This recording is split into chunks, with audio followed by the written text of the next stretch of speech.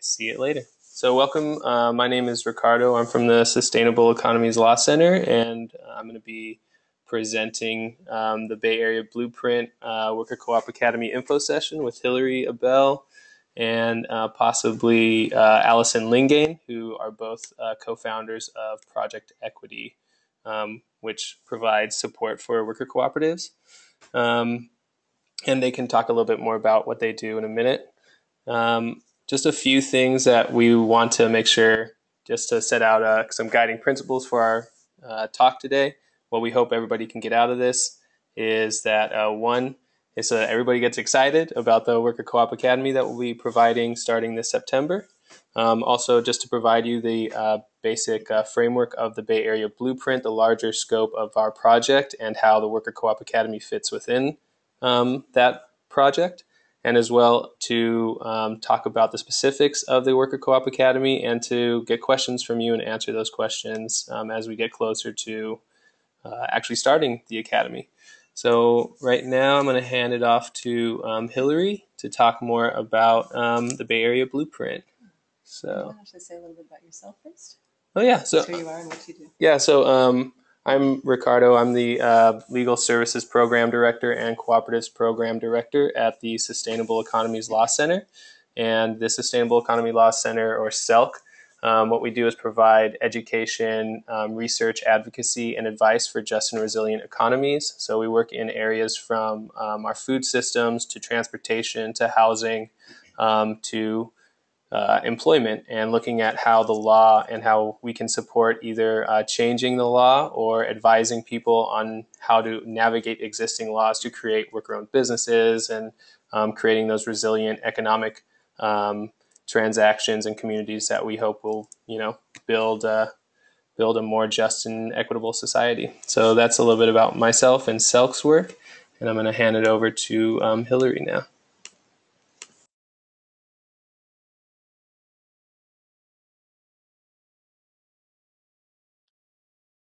Let's see. Hi, everybody. Can you hear me? Yes. Okay. Great. So I'm Hillary Abel, and as Ricardo said, together with Allison Lingane, who's also on the webinar, we're co-founding an organization called Project Equity, and we just launched in April after a couple of years of planning. And our mission is to increase economic resiliency in low-income communities by expanding worker ownership. And I'll say a little bit in a minute about why we think it's probably some of the same reasons you all are on this call, but why we think worker ownership is such a powerful model for revitalizing communities and making our economy fairer for everybody, especially for workers who have very poor options in their other job opportunities. And I'll just say a quick word about my own background. Even though Project Equity is new, this is work that I've been involved in for quite some time. I was a worker owner at a worker co-op called Equal Exchange, which is based in the Boston area, but now works nationally and was the first company to bring fair trade coffee into the United States, and is now one of the largest worker co-ops in the country.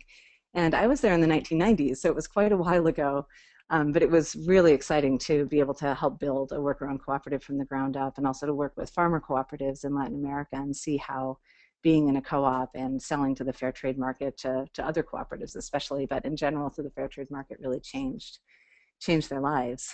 And fast forward, 10 or 15 years, I got into developing worker cooperatives locally here in the San Francisco Bay Area, and was the executive director of a nonprofit called Wages for about 8 years. And if people I think most of you are from the Bay Area, you may know about Natural Home Cleaning or Home Green Home and the other green cleaning cooperatives that Wages has developed.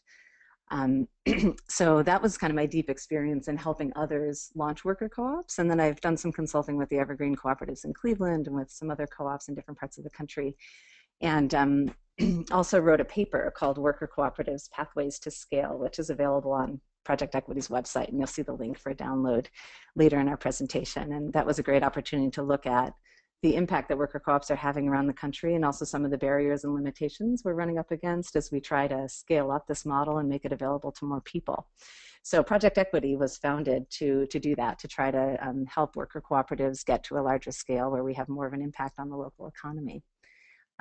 And we're really thrilled to be partnering with the Sustainable Economies Law Center and the Green Collar Communities Clinic of the East Bay Community Law Center. Those are our two main partners in this work called the Bay Area Blueprint, which I'll say a word about.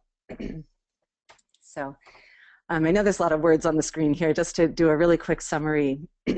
So this Bay Area Blueprint is a one-year process that we just started in April of this year. It'll go through March of next year. And our goal is to look at how we can get the Bay Area to have easier access to worker ownership, especially for low and moderate income communities, which are the communities that our three organizations are focused on. There's several other organizations that are partnering with us on the blueprint as well, and just to name them, the Sustainable Business Alliance here in the Bay Area, the U.S. Federation of Worker Cooperatives, and also Laney College. And the main thing we just want you to know about the Bay Area Blueprint is it's sort of this broader process of which the Worker Co-op Academy is one component. And the other two components I won't go into in detail, but they're essentially two feasibility studies. One is on business opportunities for larger scale worker cooperative startups. And by that we mean co-ops that could employ 50 or more people eventually. So that's kind of more of a research to lay the groundwork for that kind of work. And the other is looking at converting existing businesses to worker co-ops. So we're doing some research on that as well, and we'll have some kind of analysis and campaign ideas to share at the end of the blueprint process. So with that, I want to just say a word about why we think worker ownership is really worth replicating and making available to more people. I won't go through the slide one by one, but you can see here, these are from the research that I did over the last couple of years, just some specific data points and trends that as I really looked at what information is out there to demonstrate the value of worker-owned cooperatives. And some of this is also from ESOPs, employee stock ownership plans. That first data point is actually from Wages, where I used to work, and there is data that shows that the immigrant women who are the worker owners of those cooperatives on average actually increase their individual incomes by 158% within a year or two of joining the cooperative. So that's it's pretty powerful. And there is data from other places as well that shows that worker co-ops, when they thrive, when they do well, they do provide the higher quality jobs. And you know, can be more efficient as businesses, survive longer. There's a few studies in Canada that show that the resilience of cooperative businesses and even civic engagement can be enhanced. So I'm guessing that all of you who are here, if you're involved with co-ops or seriously considering getting involved, you probably kind of know this stuff intuitively, but we did want to share that there is actually not a ton of data, but some data to really prove that this is the case. And so our goal with the Bay Area Blueprint and also with the Worker Co-op Academy is to enable more cooperatives to thrive and deliver this kind of benefits, and to make worker ownership more common, more normal, and just easier to do. And then with the Worker Co-op Academy, we're going to be working with sort of smaller co-ops to help them grow and create good jobs. That's really the short version of the goal, the overall objective. So very quickly, just a high-level overview. As you can see on the screen, our objective with the Academy is to assist the formation and expansion of worker-owned businesses that will provide good jobs for low to moderate income workers.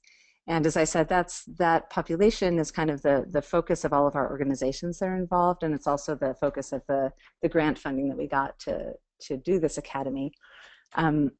So that's one of the things we'll be looking for as we screen applicants for the Academy, is whether they're working with low to moderate income workers or have the potential to create good jobs for that demographic of workers. And just very briefly, we wanted to start out by sharing with you that we see two phases to the Academy. The first phase is sort of the classroom phase that'll start in December and end in December of 2014. And it's going to combine shared classroom experience among the 5 to 7 teams of people who are participating in the Academy. And we'll also have sort of a customized program for each team, because as Ricardo will tell you in a minute, we're anticipating having a really interesting diversity of teams participating in the Academy. And the topics, which we'll tell you more about in a bit, that we will cover to varying degrees of depth depending on the needs of the individual team, include business fundamentals, people and culture, cooperative structure and history, governance and management within the cooperative context, and also legal aspects. And then the other high-level thing for everyone to know is that the Academy is designed also to have a phase 2, But that'll probably be for just a subset of participants in phase one, and that'll include a deeper level of sort of business coaching and legal advice for those teams. So during the rest of this webinar, what we're planning to do is to share with you a little bit more about the participant profile of who the Academy is designed for and the different types of teams that would be a good fit, to tell you more about the outreach and selection process, and then to give you more information on the curriculum framework. And as Ricardo said, our goal is really to hopefully get you excited, but also help you figure out whether this is a good fit for what you want to do um, and the kind of support that we can provide.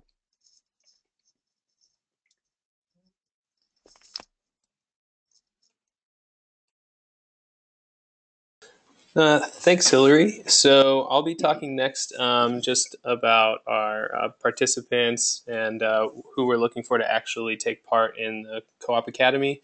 So what we're trying to do is really have some impact in low and moderate income communities. So like Hillary was talking about, that's who we would hope either the worker members come from the low to moderate income community, or that the jobs that they'll be creating with their cooperatives will be employing individuals from that community.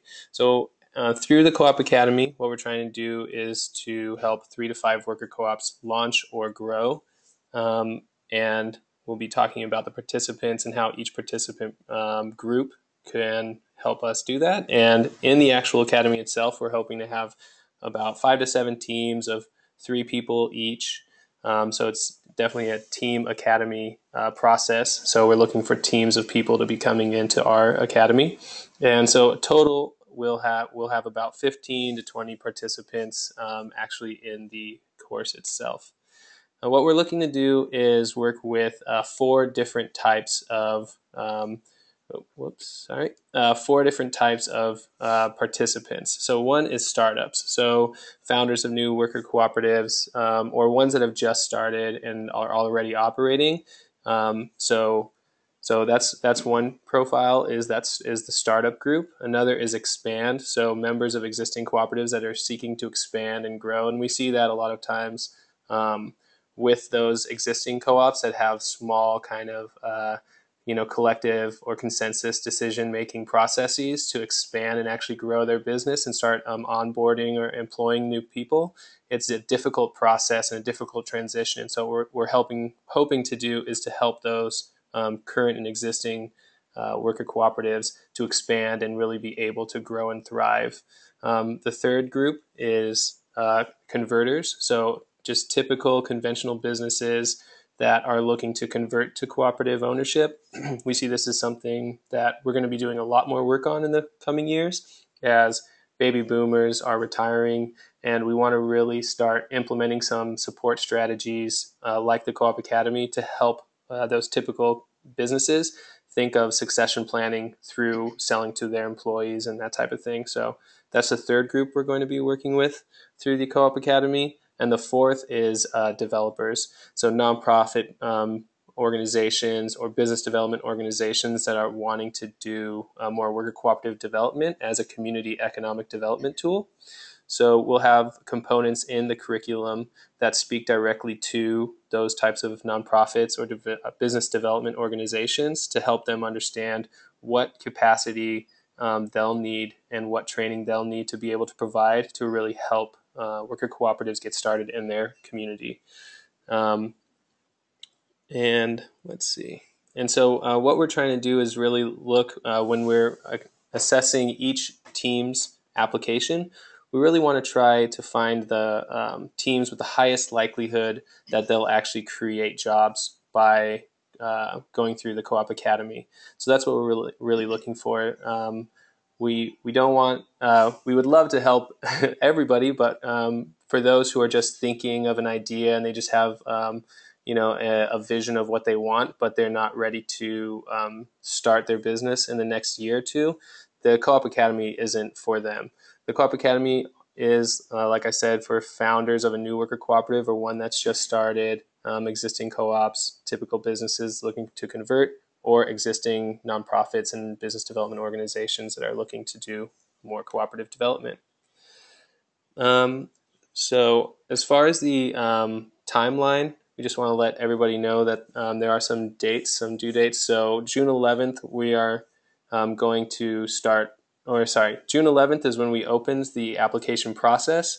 And so teams have until August 1st to apply, to submit their applications. And their applications can all be found at the website, theselk.org/Worker Cooperative Academy. And there's links at the end of this, as well as if anybody needs that, I can send it to them. Starting in July on the 21st, we're going to start having these team interviews. So we're going to be meeting with your teams, or scheduling with you, meeting with your teams and assessing how ready you are to start your business, to convert it, or to help businesses or organizations or people in your community to start worker cooperatives. So those will be between July 21st and August 8th. Starting in August 15th, we'll start actually selecting participants. So the earlier that you can get your application into us, the better chance that we'll be able to review it, assess your situation, meet with you, and really do the needs assessment that's going to inform how the curriculum is designed particular to you. So we'll be selecting from the 15th to the 29th. And then August 15th to September 8th is when we're asking all of those participants to confirm and commit to the program with us. And so the Co-op Academy itself, we have a tentative start date of September 15th to August 1st is when we are planning to launch the Co-op Academy and the classes themselves. And we'll be ending in December. So, and I'll pass it back to Hillary to explain the rest.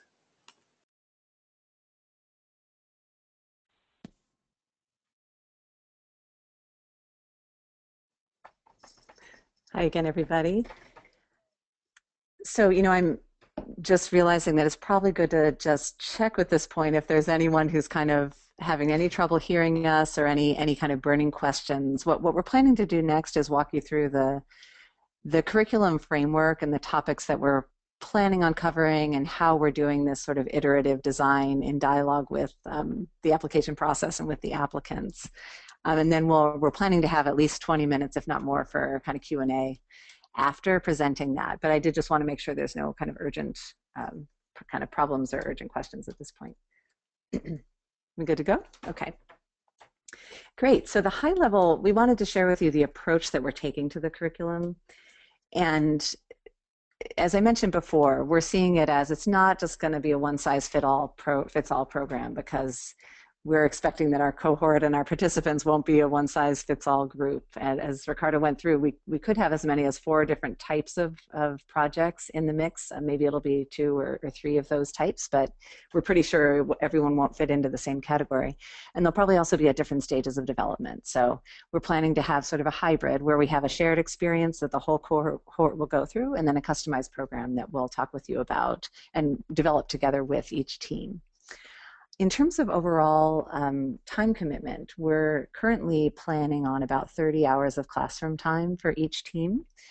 And as Ricardo said, it'll start probably mid-December, maybe the very beginning of October, and go into kind of mid-December. So it would be roughly 30 hours over 3 months. And as you think about this for yourself, we also encourage you to plan around having some work to do between the workshops, because as Ricardo said, this is really about helping you guys launch and or grow businesses. And that depends on what you guys do outside of the workshops more than what we do together inside the workshops. So kind of estimating maybe it's 4 to 5 hours a week for each person participating, roughly speaking. And the other aspects about how we're designing, that's fine, is that what I've seen in the world of kind of cooperative development and in many cooperative initiatives, sometimes you have people who are really good at developing businesses, but they already have a business, but they haven't done it as a cooperative before. So there's a lot to learn on that side. What does it mean that this is a co-op? How do we operate as a co-op? What about the legal structure? All of that. Then you have a lot of people, especially with the kind of growing movement around the new economy right now. I think a lot of people who are community organizers and social workers and activists and folks who are interested in creating a better world coming into wanting to create cooperatives, but without any actual business experience. So they may be really good at developing people or developing social movements or developing other things, but don't have the business side. So we see kind of two major trends that we're trying to weave together with this, which is developing people and developing businesses. And to do that, we've identified 5 major topic areas. And so what I'll do next is just sort of show you a slide with each of the topic areas and say a word or two about it. And then we'll kind of move into the Q&A. So the first area, first and foremost, a cooperative is a business. If it's not successful as a business, it's not going to be able to achieve the social, environmental, or any other goals that the founders and the members are trying to achieve with the cooperative. So there's a lot of aspects in the early phase or the growth phase that each team will need to be fluent in and potentially have workshops related to. So these types of topics will be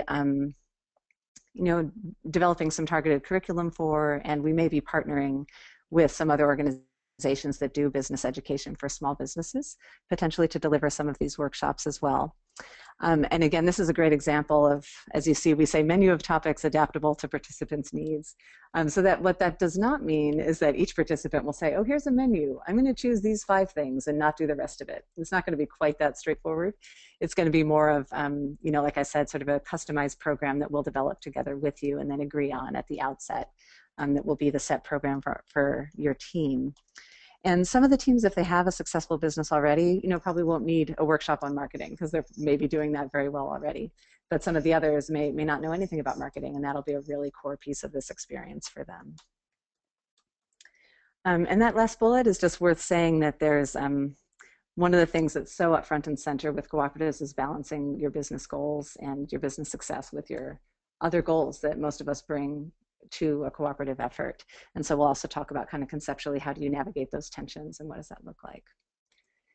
And through all of this, I should also say that we're planning to do, really applied kind of learning, definitely very participatory, popular education type of approach with a lot of kind of case studies and even applications. That's partly why the work between sessions is so important, of you guys applying these ideas to your own challenges and situations and then being able to talk about that in the workshops.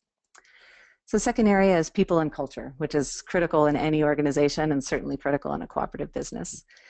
So we'll do the range of things that you see here, from conflict management and just sort of self-management, means sort of being a really productive and mature, healthy participant as a worker owner in a worker cooperative. And we'll also look at some of the hard issues. And one of the trends I've observed in worker co-ops is that like any mission-driven organization, most of us come to it with a lot of passion and get together with other people because we share that passion. And that's really important, but it sometimes muddies the waters in terms of being able to figure out, is this person a good fit for this organization and able to do the role that he or she is here to do. So one of the things that worker co-ops struggle with a lot is sort of hiring, firing, evaluating, all that kind of stuff, and moving people from employee to worker owner, all of those things. There's a lot of really interesting, juicy aspects of people and culture that we'll be spending some time on. Next area, cooperatives, of course. We'll do some fun stuff around the cooperative principles, the 7 international cooperative principles, around the history of cooperatives in the US and other countries. And we have an incredibly rich community of existing worker cooperatives here. And so we'll hope to do a few site visits to Bay Area worker co-ops, and also to use some of their stories and from co-ops in other parts of the country as well to illustrate some of the ideas that we're learning about in the workshops.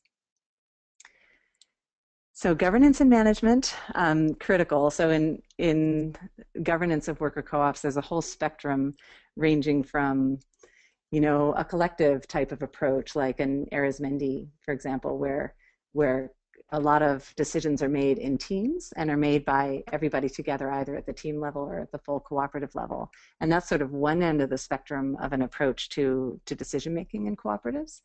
And then at another end of the spectrum would be having a board of directors, say, where the worker owners would elect the majority of seats on the board of directors, and that would be the way that they exercise that control over the cooperative business.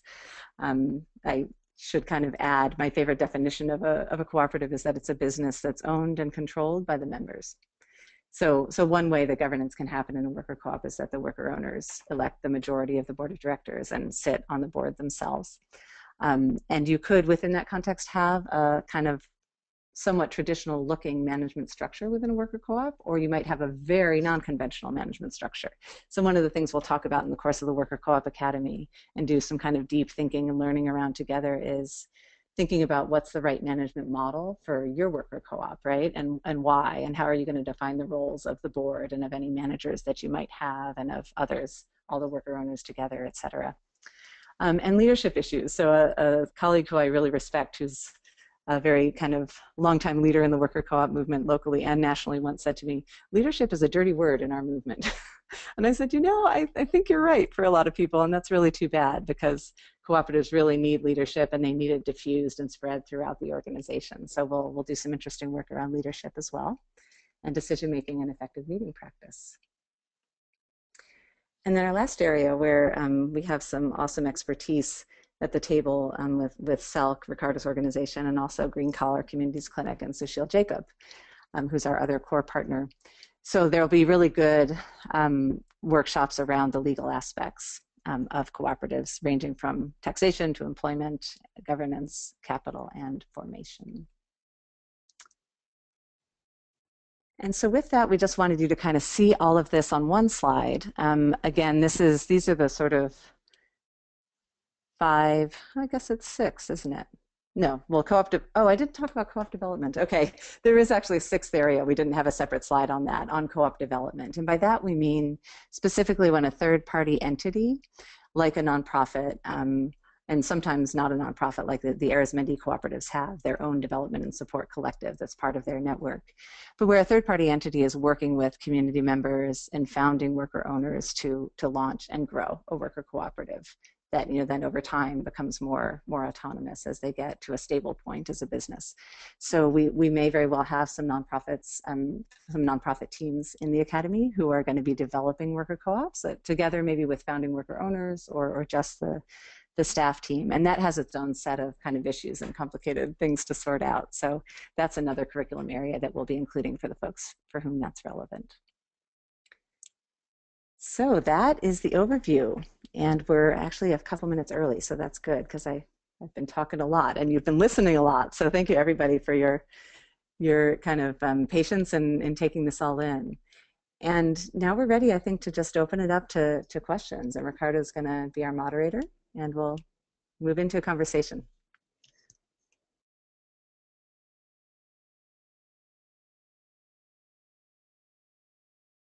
Okay, so thanks everybody for attending, and so now is the time for your questions. So if anybody has any questions, you can.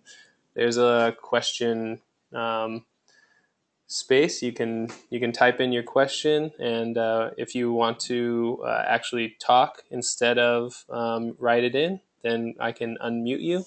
So so now it's time for anybody's questions about the particulars around our Co-op Academy.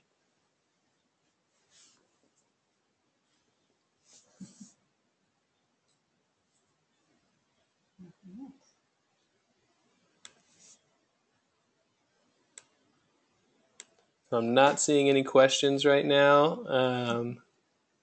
Let's see. We can talk about these. Oh, okay. Now the questions are popping up. Okay. So great. Thank you, everybody. So I'm just going to start from the top. Andrea asks, what are the main criteria that you're looking for in terms of a business that is trying to move from an LLC to a worker-owned co-op? So, Hillary, do you want to take that on? Okay. Yeah, that's a really interesting question. And the general criteria that we're looking for in every team would definitely apply here. And that's about a business that looks like it's going to be a successful business, which if you're an existing LLC and doing well as a business, you may have that base already covered. We're looking for increased job creation. So ideally a business that has some desire to grow and add jobs. And hopefully that some of the jobs in the company would be for low to moderate income workers as well. That's kind of, as I mentioned before, one of our core focuses of the program. And then, yeah, I think if you're looking to convert to a worker co-op from another business form, we'd just be wanting to understand. And part of what the application will ask you to articulate is sort of why are you planning to do that? And we'd be looking to understand, like, is that something you're just lightly considering? Is it something you're pretty sure you want to do? And we're this is the first time we've done this program, and if it's a wild success, we'll certainly be making a big effort to make it an ongoing program. But there are a lot of things that we don't kind of know for sure at this point because we're experimenting, but we're certainly hoping that we'll have lots of people wanting to participate. And so part of the selection process is really to make sure since we only have space for 5 to 17s, that we use those slots for folks who really want to move forward with becoming a worker cooperative. So that would be one of the questions we'd be exploring with you all if you're a business that is thinking about converting. And that's a really exciting possibility for us because we think that, as Ricardo said, business conversions to worker ownership is one amazing way to grow this movement. Thanks, Hillary. Our next question is from Maya, and then just she's asking if we can speak to the day and times, the schedule of the actual Co-op Academy.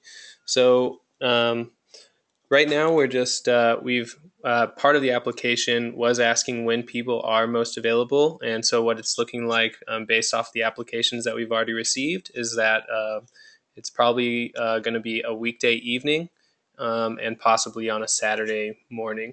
So those are the times that we'll most likely be having the classes themselves, but it's still tentative, and as we are taking on applicants and interviewing the teams, we're basically going to see what times work best for all the applicants and the actual participants of this program. So that's what. So right now, tentatively, I can say that it's leaning towards weekday evenings and possibly one Saturday a month, something like that. So. Okay, Pamela has asked if we have received applications. Yes, we have. Thank you, Pamela. We've received, I think I checked yesterday, we've just received about half a dozen so far, with hopefully more coming in. And Andrea asks, does a business that is converting to worker ownership need to have employees on board? I'll pass this back to Hillary. One second.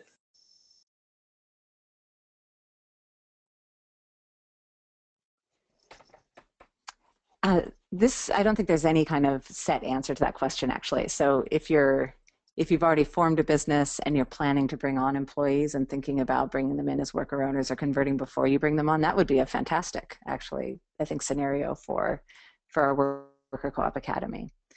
So yeah, we don't have any cookie cutters we're trying to fit people into. And again, kind of main thing to ask yourself is like, are you really committed to either starting or growing a business if you already have one? And are you really interested in that being a worker-owned business? And is there within the profile of who you think you'll be employing in the worker co-op, or does that include low to moderate income folks?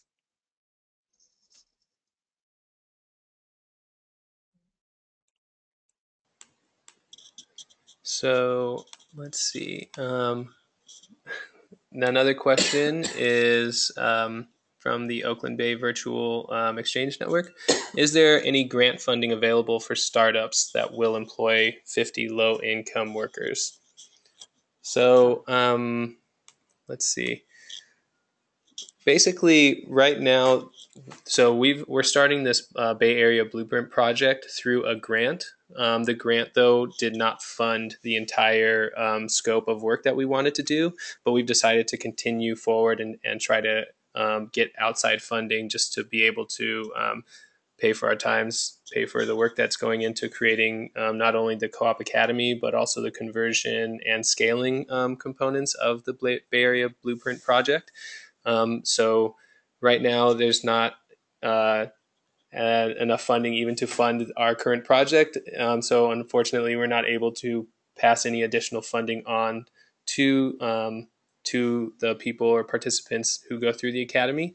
What I can say, though, about funding potential for individuals and teams that come through the Worker Co-op Academy is that we're speaking with different foundations and grantors to possibly find some funding so that participants who come out of our Worker Co-op Academy successfully would have preferential treatment in receiving some of those grants to help them start their business off on the right foot. I'm gonna pass it off to Hillary so she can speak more to that. One second.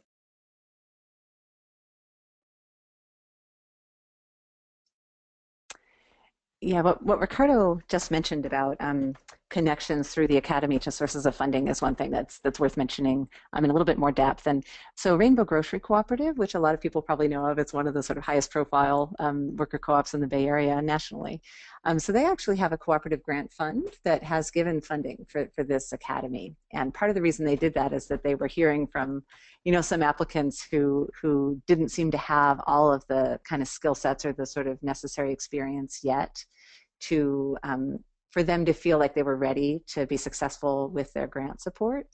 And so they really like the notion of the Worker Co-op Academy helping to fill a gap between of kind of some of the needs that are out there among people interested in worker co-ops. So they're involved and supportive of the academy, and we've also been in conversation with some lenders who are interested in lending to worker cooperatives. And so, rather than preferential treatment, it would probably be more like that these folks would be looking very kind of positively at the fact that a co-op had come through this program. So it wouldn't guarantee you funding by any stretch, unfortunately, but it would, I think, be, helpfully make you more ready to be successful in applying for loans or grants through some of those programs that we're partnering with. And just to that last question, I'm not sure everything that was behind it, that question about funding for larger worker co-ops, but if you're someone who's working on one, we'd love to hear from you offline also to learn about what you're doing and happy to talk more. You just want to take these two? Sure, yeah, so there's another question about where all the classes will be held.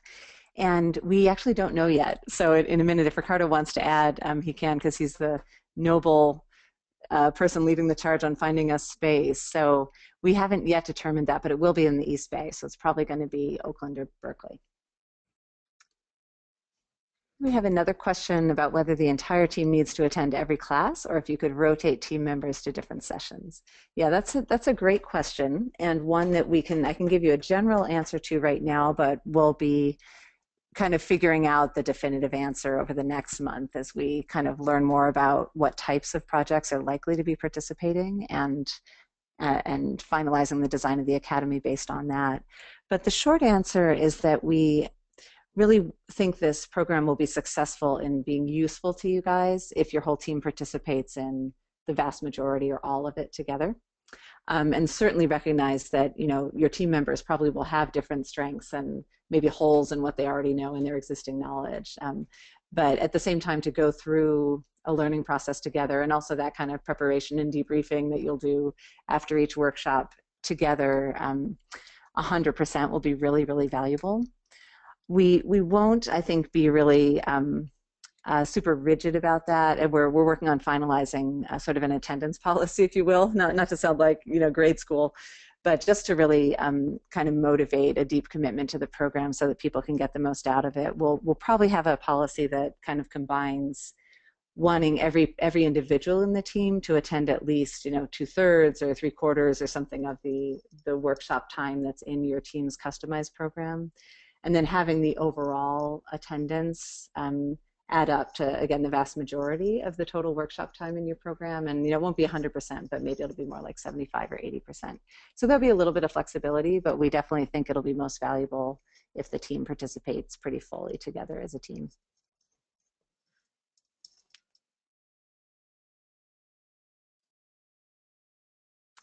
Okay, sorry, we're just reading the next question.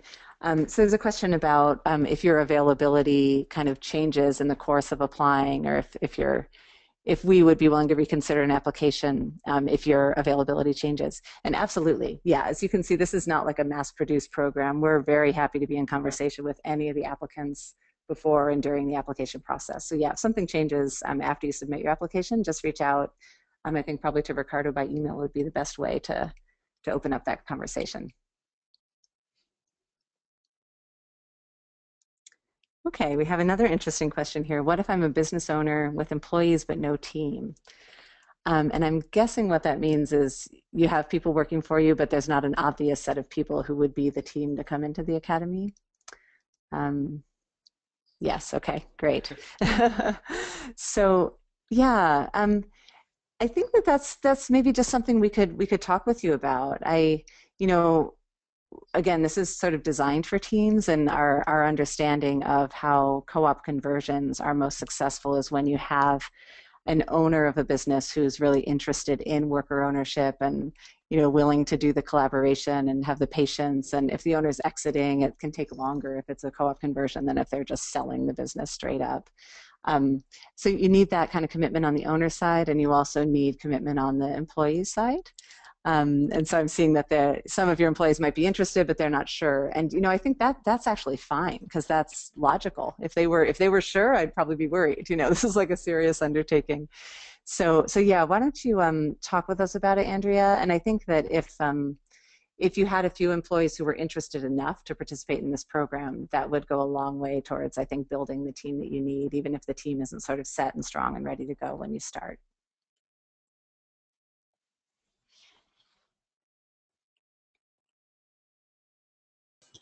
Okay. Oh, you're very welcome, Andrea.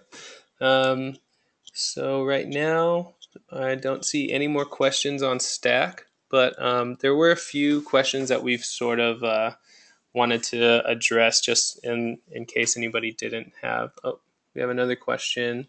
Um, yeah, before we get to our seated questions.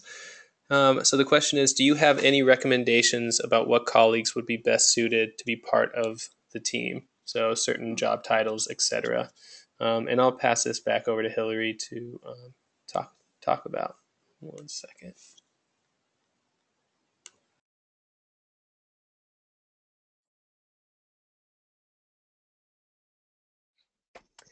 That's a terrific question. I'm loving this webinar because some of these are questions we anticipated, and some of them are ones we didn't anticipate. And I think there's going to be a lot of that in the academy itself. I think it's going to be very dynamic, so it's exciting. So that's a great question. And Maya, just thinking off the top of my head about it, what's coming to mind is it would be a really nice mix if you had, I'm imagining that you're maybe a big enough organization that, and you have obviously a number of different job titles, that some of those might be in sort of more senior roles and some of them might be more entry level. And maybe depending how big you are, a bunch of things in between. And one thought that's coming to mind for me is, well, two things. One is that I think it would be good to have more than one person from kind of the leadership team or a management team if you do have that kind of a structure, because you really want to have if those folks are going to be staying on when the business converts, of course, you really want them to be deeply invested in this. And then to also combine that with some more entry level workers or folks in other types of positions that aren't, sort of technically considered management or leadership level. And the reason is, like, one of my favorite things about my experience as a worker owner when I was in my 20s was that, the founders of Equal Exchange were, much older than me and had started this company, and I didn't have any business experience when I came in. But as a worker owner at that level, I had real leadership opportunities and was able to serve on the board and was able to build my skills and contribute a lot to growing the company. And so I think that's what a cooperative structure can do in pretty amazing ways. So I think having people who are not in leadership roles would be a great mix for a team as well. So it probably really depends on your organization, but on a generic level, that's what comes to mind.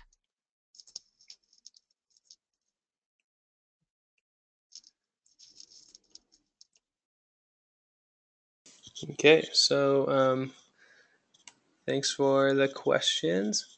I'm just going to answer a few of the questions that we had prepared. And so one has to do with how much is this going to cost? So Hillary, would you like to let us know how much the Co-op Academy is going to cost each participant team? Sure. So we have, as you may see if you've read through the request for applications, you probably saw that we have a sliding scale fee that we're calling a reinvestment fee. And we really kind of debated this quite a bit in our organizing team, because we don't want finances to be a barrier to anyone's participation. But true to the cooperative mindset and practice, we really do believe that kind of financial contributions are really important. And I actually don't love the term skin in the game, but I think it's commonly used. We all know what that means. So, paying is part of how people really demonstrate and put their skin in the game, if you will. So the sliding fee scale, the low end is $250 and the high end is $2,000, and that's a fee per team. So it's not per individual. It's just a fee that your whole team would pay, and it just depends on how large of an organization you are and what your budget situation is. So we'd be kind of looking at sort of mostly self-selecting actually where you would fall on that scale. And the reason we're calling it a reinvestment fee is that if your team is successful in sort of the primary mission of this Worker Co-op Academy, which is to increase business success and growth, so either launching your business if it hasn't started yet or growing it if it's already existing, then we would actually return that fee to you to invest in your business and help support directly into the business to help support its operating capital or whatever the business needs it for. So that's why we're calling it a reinvestment fee. If you ended up going through the program and not moving forward on those goals, that's a possible outcome here as well. And in that case, it would just stay as a fee for the program.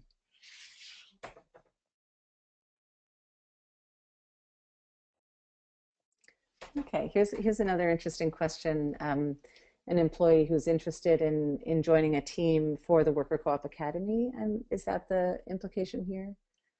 And has also been tapped by another prospective co-op startup. Is there a conflict of interest? I guess, Pamela, I'm not totally understanding what the situation is. Yeah, Ricardo, if you want to take that.